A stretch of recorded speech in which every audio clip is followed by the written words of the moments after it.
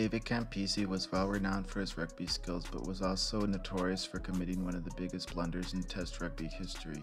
It happened during the tie-breaking Game 3 of the 1989 series between Australia and the British and Irish Lions. With the trio of penalties, the Lions went up 9-3 until a converted try by Ian Williams put the Wallabies even with their Northern Hemisphere visitors. Lions' Rob Andrew attempted a long drop goal that went wide right.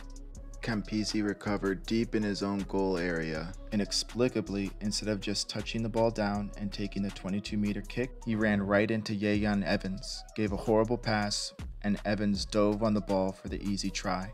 This put the Lions ahead. The Lions ended up winning the game by just 1 point, and with that, they won the series. Thank you so much for watching this video. If you liked the video, please give it a like and subscribe if you like rugby history.